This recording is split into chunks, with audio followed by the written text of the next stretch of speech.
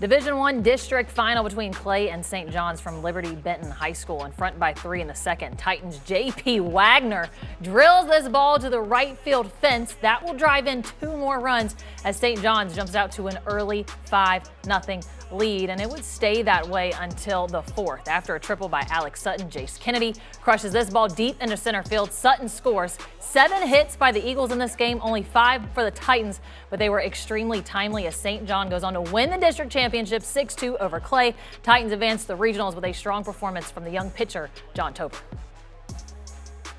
Started off the game, I knew I just had to put it in the zone. I could trust my defense behind me.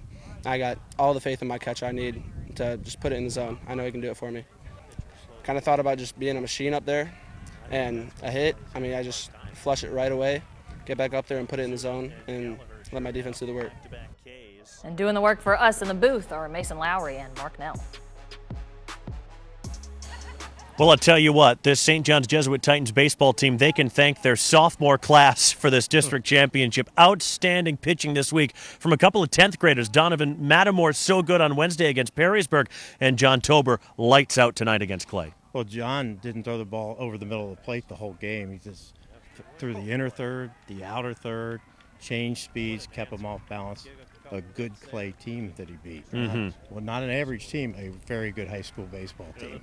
This St. John's team is now a very good high school baseball team, too. You maybe couldn't say that the opening couple of weeks of the season. You saw them early on. How have they grown since then? Well, they were hitting .202 as a team after about 3 weeks into the season, and I think they're starting to swing the bat. They're tough outs. They put the ball in play. They've always had defense, and their pitching is always throwing strikes, but now they're starting to swing the bat, so they're dangerous when you get all 3 phases going.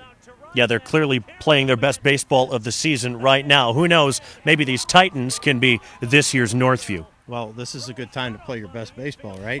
District finals, going into the regionals, and they are playing some great baseball. They're playing with confidence. They play loose.